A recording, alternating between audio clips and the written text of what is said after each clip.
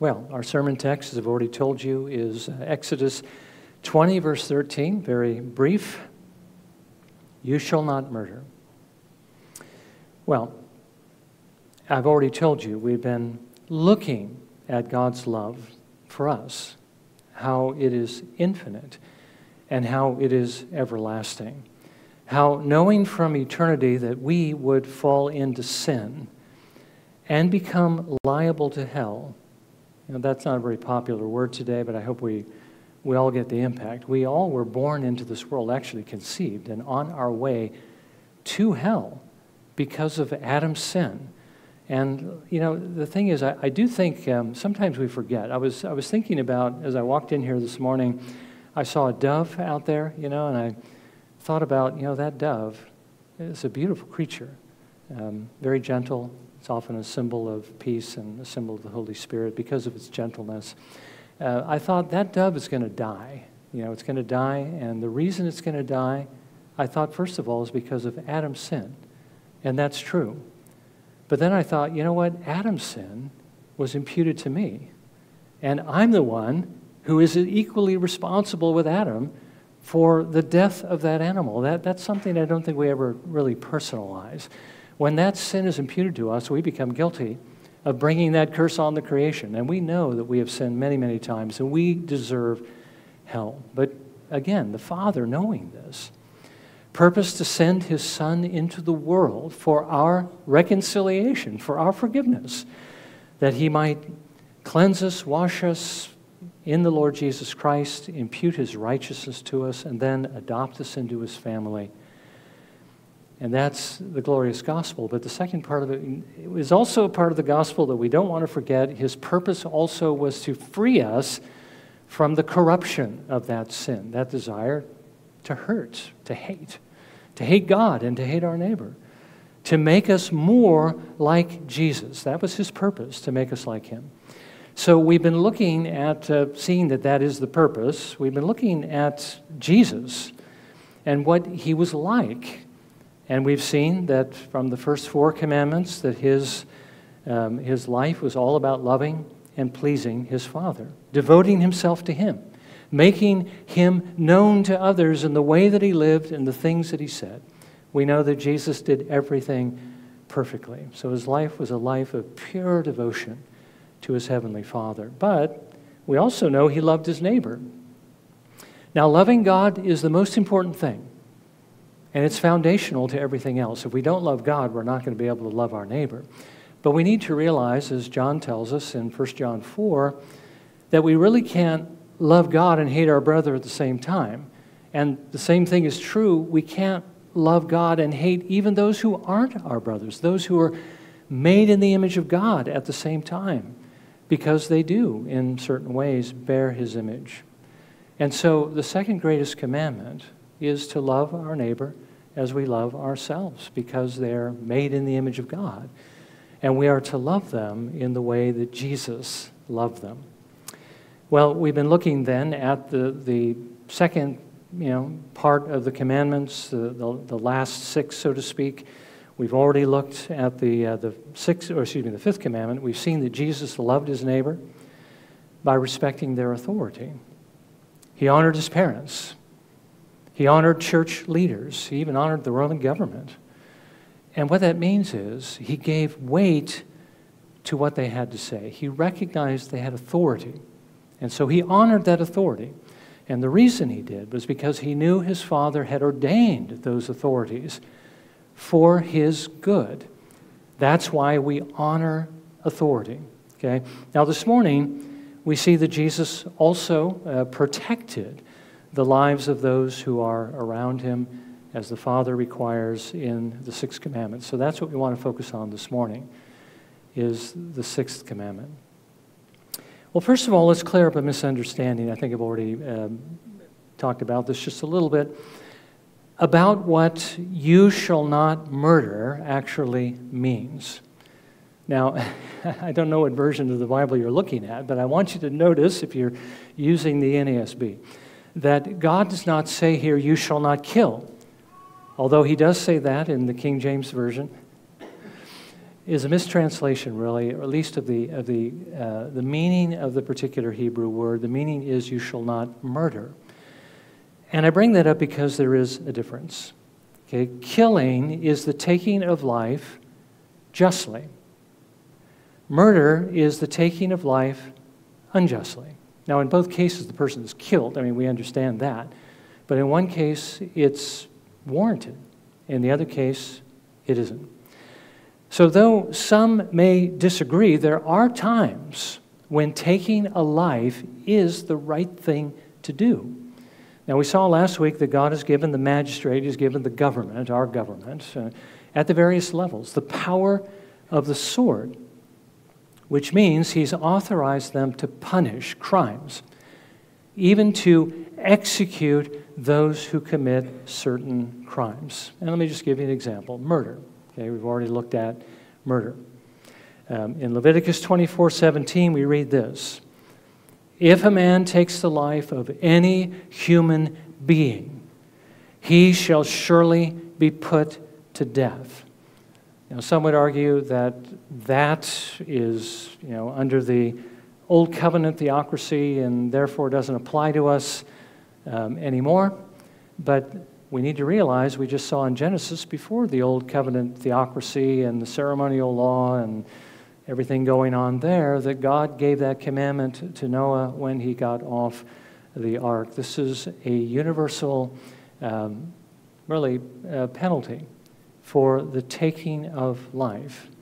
Now, in order for that to take place, there does need to be at least 2 or 3 witnesses who see that crime. We read in Deuteronomy 17, verse 6, "On the evidence of 2 witnesses or 3 witnesses, he who is to die shall be put to death. He shall not be put to death on the evidence of 1 witness." Of course, the danger of that is if you have a vendetta against someone, you can very easily get them killed. All you have to do is testify against them.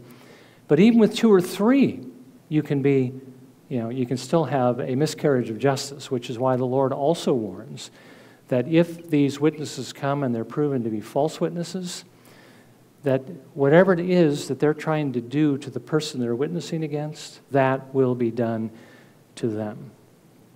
Okay, so God tells us that there are crimes, and there are several other crimes that are actually capital crimes, that warrant execution in this life. Now, we know that in God's court, that one day we're going to have to stand before, every sin is a capital offense. I mean, look at the list that Paul gives at the end of Romans 1. That we know that those who do these things are worthy of death. Okay? Every sin is worthy of death, which is why we should be thankful for Jesus, because He has taken that penalty on Himself. And even though we may still commit crimes that deserve death, Jesus already died that death for us. It doesn't give us a license to sin, we know, but it does make us thankful for when we do fall into sin, that He has already forgiven us. Now, governments may also use this authority, the power of the sword, to send an army against those who threaten the lives of their citizens. Okay? That's what we call a just war, such as the war, and again, maybe there are some who disagree with me. If you do, forgive me. But I do believe that Israel is prosecuting currently a just war against Hamas and Hezbollah, or maybe that one hasn't fully begun yet, because of their attack and their slaughter of so many innocents. I think Israel is justified to go in there and to find those people responsible and to bring them to justice. Okay? Now, because that, if you agree with me or if you don't, you realize that there are situations where there are just wars, such as when we got involved in World War II and tried to stop Hitler, right?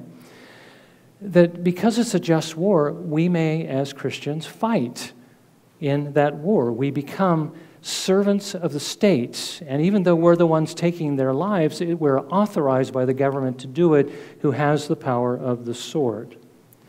Now, I believe government may also raise and maintain a police force that is authorized to use lethal force. That's the reason why they carry guns with them. And I think that they may not only protect their own lives, but they may also protect the lives of their citizens by executing those criminals who are seeking to harm them. Now, again, because that is a lawful use of that authority that God has given to the government, we may serve in that capacity. Now, what about ourselves personally? May we ever kill someone? We have the ability to do it, but may we? Well, there are times when we as private citizens would be justified and also in taking another's life. Now, the Bible does say if someone slaps us on the cheek, we're to turn the other cheek, which means that we are to prepare ourselves for another blow, another insult, but I think that means a non-lethal blow. If they come at us with a deadly weapon, intending to take our life unjustly or to murder us, we may defend ourselves, even to the point of killing that individual to stop them from taking our lives. Now, the point behind this is this, that this commandment that God gives to us does not forbid the just taking of life, but He does the unjust taking of life, okay? Such as, government can use the power of the sword in an unjust way when it uses its power, its military or its police to tyrannize its own people. I'm trying to think of some examples, the KGB in Russia, or maybe the Gestapo in Hitler's Germany. These were used in a very ungodly way to keep everybody under control. He did a lot of other things as well that are just ungodly. Or when a country, prosecutes an unjust war against another country. Perhaps when Kuwait was swallowed up, by the neighboring country, or, again, we think of differing things. Well, let me give you a couple of current examples. When Russia is prosecuting war against the Ukraine. And I think from our perspective, because Ukraine is free and democratic, it's its own country, that what Russia is doing is tyrannizing. It's using its power to take Ukraine because, as I understand it, Putin wants to bring the Soviet Union back together. Or what Hamas is doing, or Hezbollah, what they're doing to Israel, what they're doing is very unjust. They are, again, prosecuting an unjust war. They are killing innocent people. Or, of course, when government executes people who are innocent. And that's what these other things are all about. If they use their police or their secret police to murder people in order to maintain power. We're not to take personally, okay, that's what government's not to do, but we are not personally to take a life in anger or as an act of revenge. We are prohibited from accidentally taking lives, although, if it's an accident, it's something we really can't perhaps stop. But we need to be careful that we don't run into a situation where something like that might happen. For instance, and hopefully this isn't the case with any of us, but I'm just thinking of examples where this commandment would be broken. We're not to drive under the influence of any substance that would impair our safety or the safety of others. We're not to be careless with a loaded firearm. If you haven't had firearm training, you might just kind of wave a gun around or a rifle and sometimes end up pointing at people. If you get that ingrained in your mind well enough, you'll be like my friend Brian, who he had an unloaded revolver with the cylinder out. No possibility in the world that gun could ever fire. If you know anything about revolvers, you've got to have bullets in the chambers, you've got to have it closed, and so forth. But he still didn't want it pointed at him, okay? It would still be wrong because it could accidentally go off. Well, that gun wouldn't, but if you get in the habit of doing that, you might easily do that. We can break this commandment by being negligent to watch children who are under our care, if we don't keep them safe, Now, if we kill somebody accidentally, that's less serious than premeditated murder, but it's still the unjust taking of life. And it still, in Scripture, requires the death penalty under most circumstances. Under certain circumstances, it may not. Now, this commandment also means that we are not to take our own lives, okay? We're not to murder ourselves. Suicide is self-murder. Nor are we to assist in the murder of another, not even when they're terminal and in pain. You hear about these angels of mercy or mercy killing. We don't take the life of anyone. The reason why we have hospice is to allow people who are terminally ill to die with dignity and in comfort, and where possible, perhaps even in their own homes. They manage the pain so it's not unbearable. But they're not to put them out of their misery, you know. God takes the life when it's time. Now again, let me ask the question, with all these violations, all these things that constitute murder, can you imagine Jesus doing any of those things? Taking life unjustly? Well, if you can't, then you realize neither can we. Okay, we need to protect life. But as I've said, there's many other applications of this commandment, and reminding us again what the psalmist writes is true in Psalm 119, verse 96. Your commandment is exceedingly broad. The 10 Commandments are not the only things we need to do. They are in a sense with regard to obedience. Okay. How would I put it? That's what the Pharisees' mistake was. They thought just the bare words, if I just keep the bare words, that's enough. But there's more.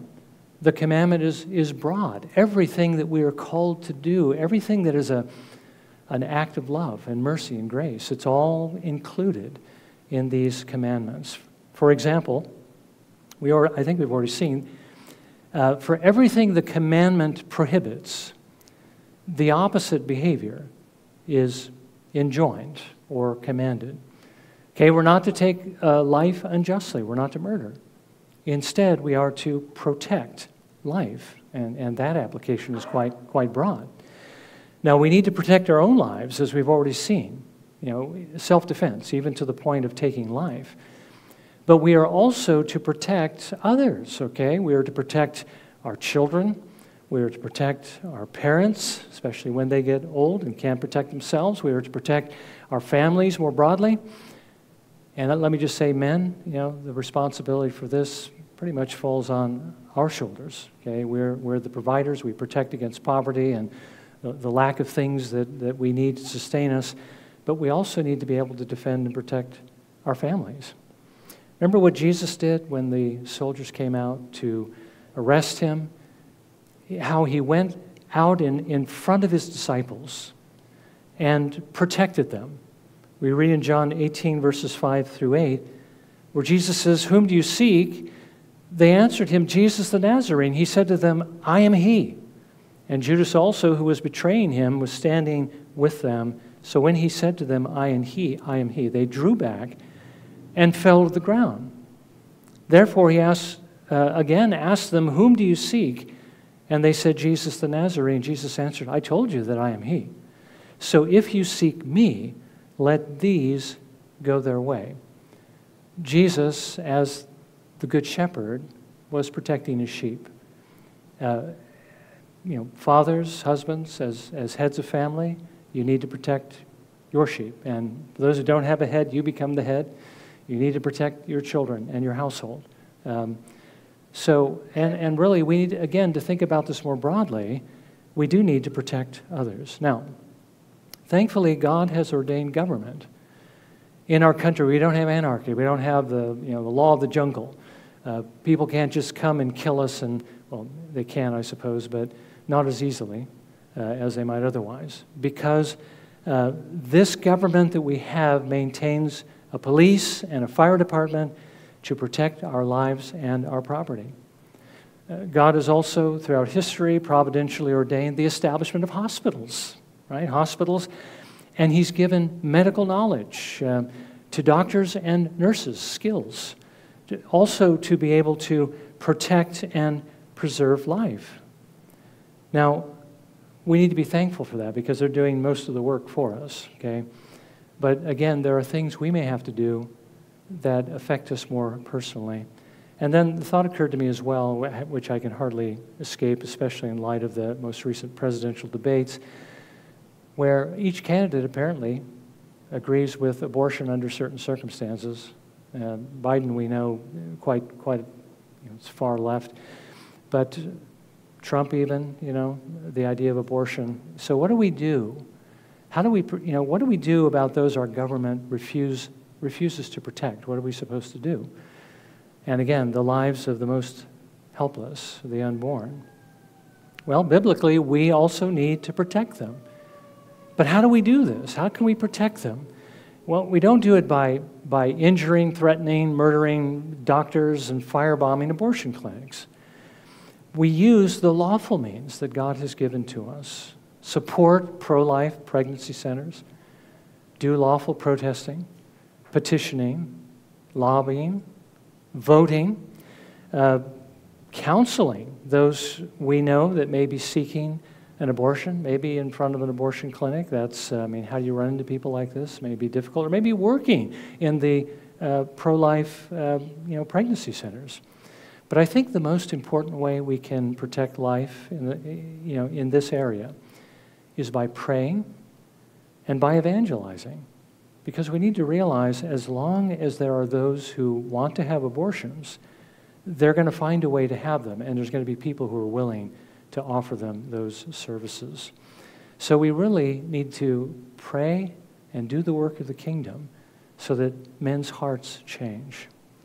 Now, we can further protect life by giving food to the hungry and clothing to the naked, particularly to fellow believers.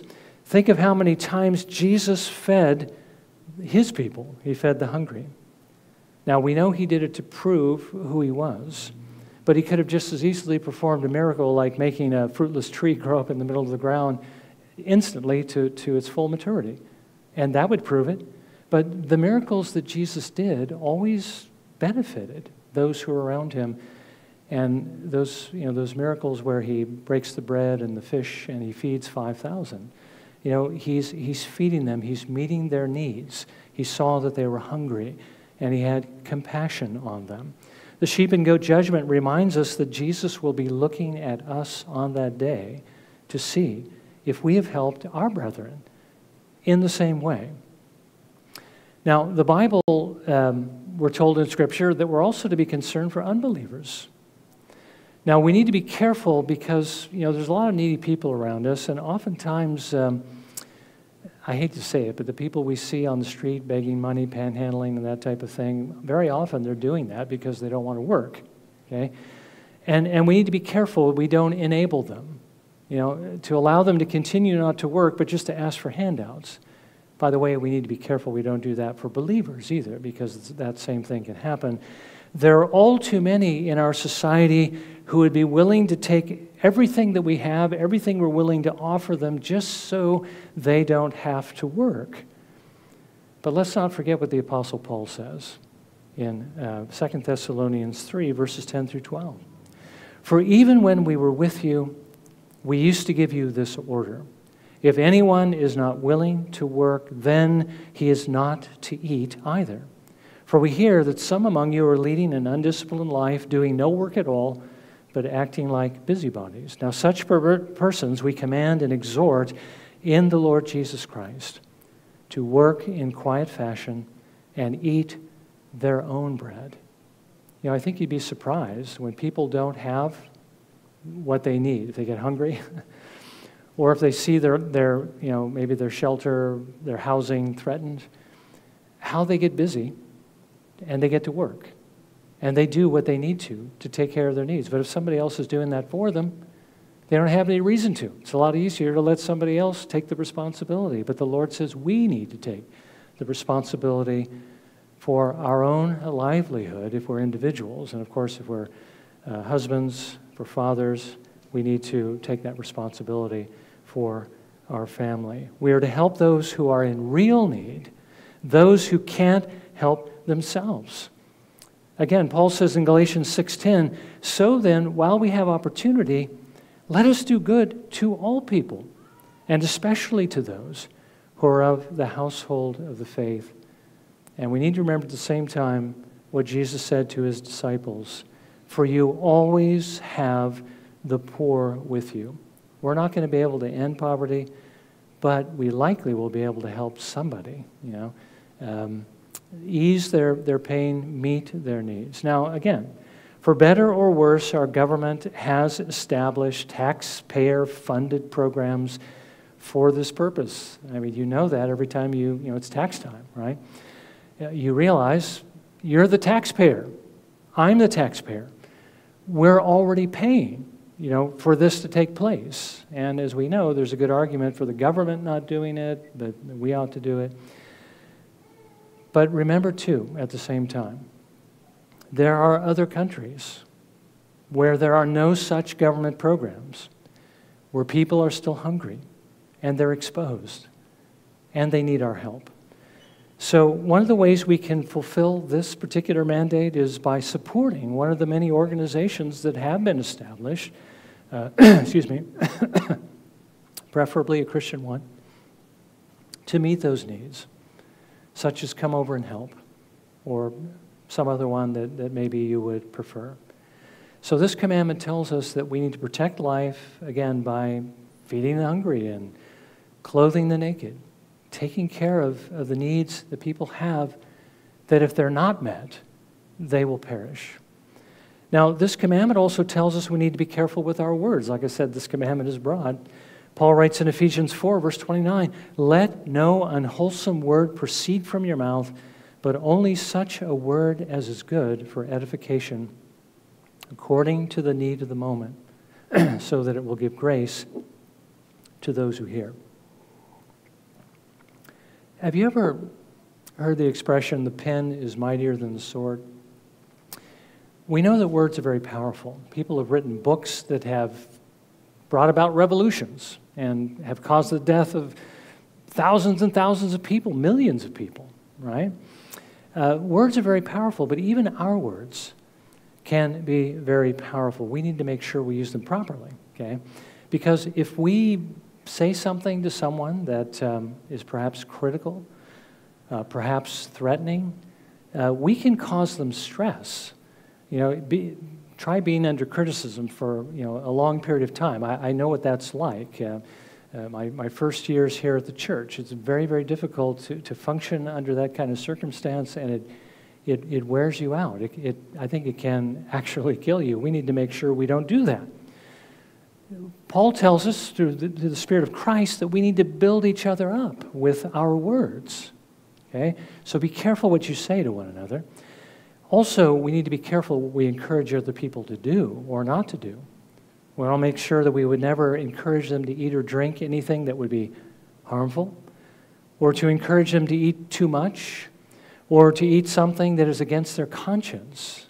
A person, if the Bible says whatever we do that is not of faith is sin. Paul writes in Romans 14, verses 21 through 23, "It is good not to eat meat or to drink wine or to do anything by which your brother stumbles. The faith which you have as your own conviction before God. Happy is he who does not condemn himself in what he approves, but he who doubts is condemned if he eats, because his eating is not from faith. And whatever is not from faith is sin." So we communicate in a variety of ways. We can encourage people to say, "Hey, you shouldn't have this scruple. Go ahead and eat this or drink this." Or even from our example, people can be encouraged to do things perhaps against their conscience. Now, we're talking about matters of liberty, Christian liberty. Maybe you have the faith you can drink wine, but your brother doesn't. So don't drink wine in front of them and perhaps entice them into doing something they're not convinced that they can do. Certainly we don't want to encourage people into activities that are dangerous or abusive. I was thinking about this too. Some of us might enjoy watching a good boxing match. Or, God forbid, maybe an MMA match, mixed martial arts, where they just beat each other bloody. But we really need to think about whether a sport where the object is to beat your opponent into an unconscious state, whether that really honors the Sixth Commandment. Should we encourage people to engage in those things? And really, we need to think about this too. Should we enjoy watching it? It really is contrary to the commandment. And I suppose there's a lot of contact sports that this might actually apply to. And activities that are just plain dangerous. Plain dangerous to put your life at risk.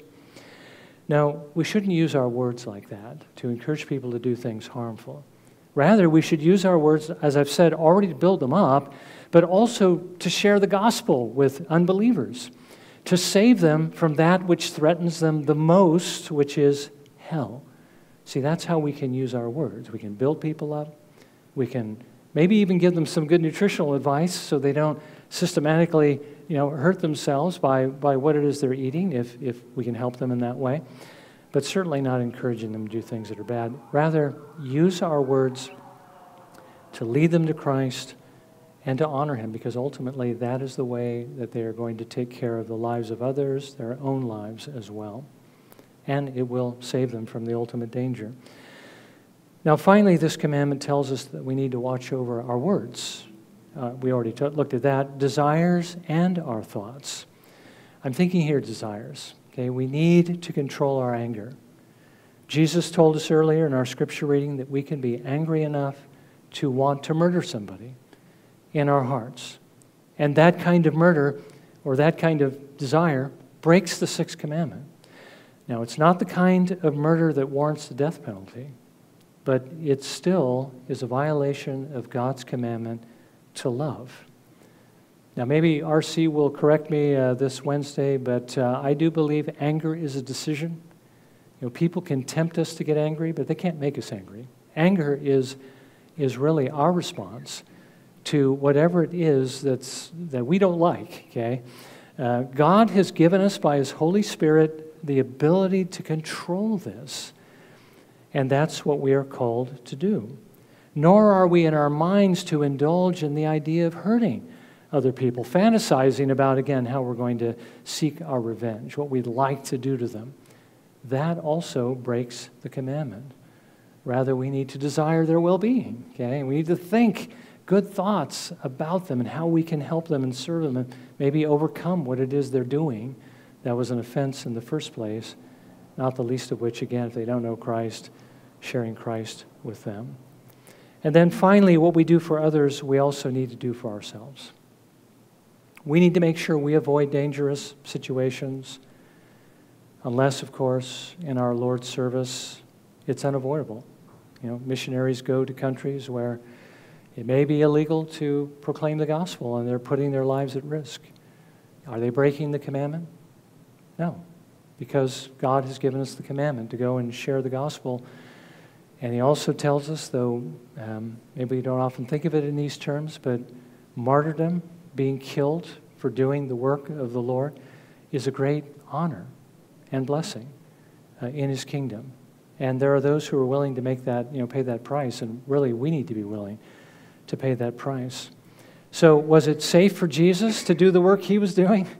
I mean, He was hated, He was almost stoned on several occasions, and Jesus eventually went to the cross. No, it's not always going to be safe to do what God calls us to do when we can't avoid the danger.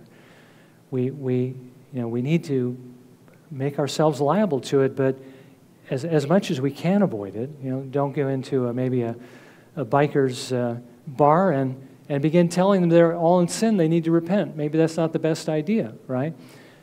Be wise in how you share the gospel with others.